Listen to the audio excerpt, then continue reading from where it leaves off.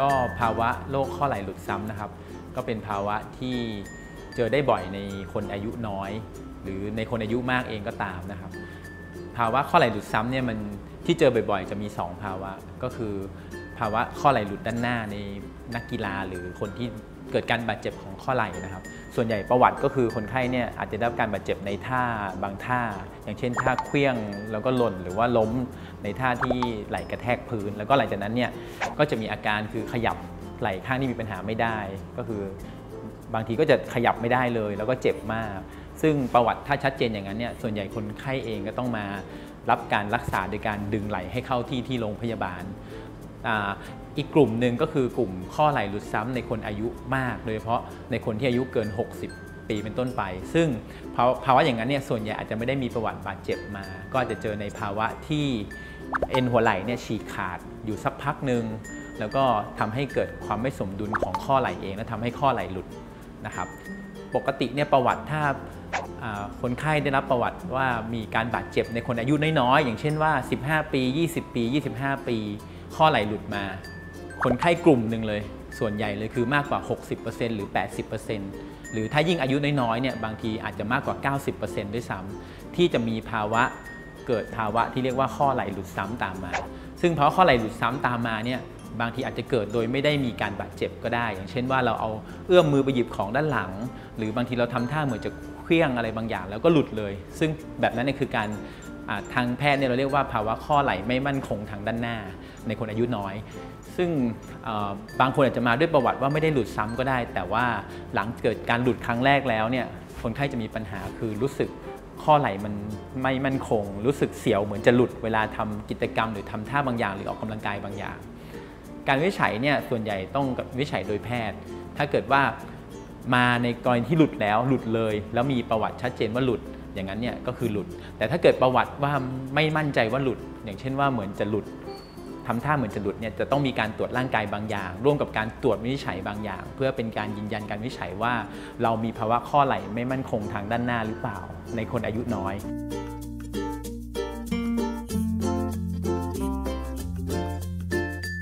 ถามว่าการรักษาทำอย่างไรปกติ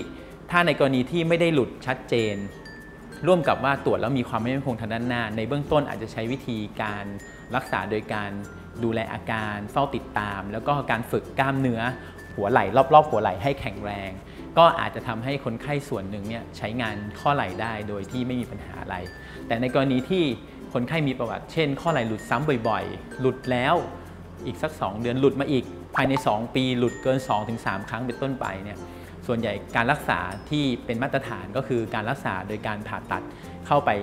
เย็บซ่อมเยื่อหุ้มเบ้าหัวไหล่เพราะว่าเวลาหัวไหล่เราหลุดเนี่ยมันจะมีการฉีกขาดของเยื่อหุ้มเบ้าด้านหน้าได้แล้วก็การฉีกขาดพวกนี้บางครั้งเนี่ยโดยเฉพาะในคนอายุน้อยเนี่ยจะไม่หายเองนั้นการรักษาก็จะต้องเป็นการที่จะต้องเย็บผ่าตัดเข้าไปเพื่อเย็บซ่อมซึ่งปัจจุบันเนี่ยโรงพยาบาลธรรมศาสตร์เฉลิมพระเกียรติสามารถผ่าตัดโดยการเย็บโดยการผ่านกล้องการผ่าตัดปัจจุบันเราก็ใช้แผลผ่าตัดประมาณแค่3 รูหรือ4 รูเพื่อจะทำการเย็บผ่านกล้องปัก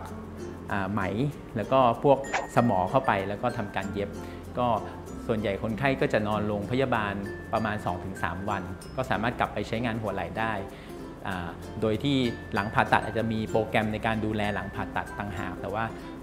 โดยทั่วไปเนี่ยโอกาสหลุดซ้ำหลังจากการผ่าตัดก็จะอยู่ที่น้อยกว่า 10%ครับ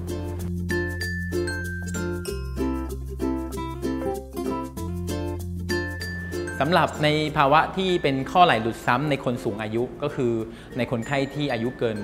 60หรือในบางการศึกษาบอกว่าคนไข้เกินอายุแค่40 ปีเป็นต้นไปถ้าเกิดภาวะไหล่หลุดครั้งแรกแล้วเกิดภาวะไหล่หลุดซ้ำได้เนี่ยที่เจอได้ก็คือภาวะเอ็นหัวไหล่ฉีกขาดซึ่งเป็นภาวะที่เอ็น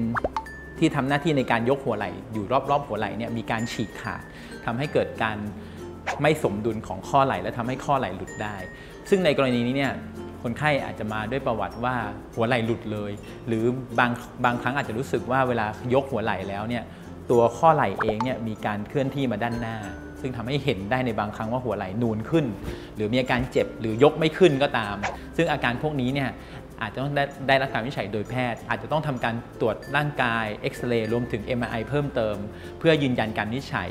สำหรับผู้ป่วยที่มีภาวะเอ็นหัวไหล่ฉีกขาดแล้วส่วนใหญ่ถ้าฉีกขาดเยอะโอกาสที่จะหายเองน้อยมากนั้นส่วนใหญ่เนี่ยถ้าต้องการให้เอ็นหัวไหล่กลับมาอยู่ในสภาพที่ดีดังเดิมอาจจะต้องอาศัยการผ่าตัดรักษาซึ่งการผ่าตัดปัจจุบันทางโรงพยาบาลธรรมศาสตร์เฉลิมพระเกียรติก็สามารถผ่าโดยการส่องกล้องได้เกือบทั้ง 100% น้อยมากที่จะผ่าตัดโดยการผ่าตัดแบบเปิดการผ่าตัดผ่านกล้องก็คือเราจะเข้าไป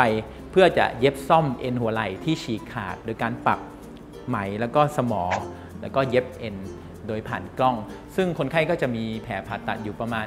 4-5 หรือ 6 รูเป็นแผลเล็กๆก็ใช้เวลาอยู่โรงพยาบาลประมาณ 2-3 วันหลังผ่าตัดอาจจะต้องใส่ที่ห้อยแขนประมาณ1 เดือนหรือ 1 เดือนครึ่งแล้วก็จะสามารถกายภาพบำบัดและกลับไปใช้งานหัวไหล่ได้ดังปกติโดยที่ไม่มีภาวะหลุดซ้ำ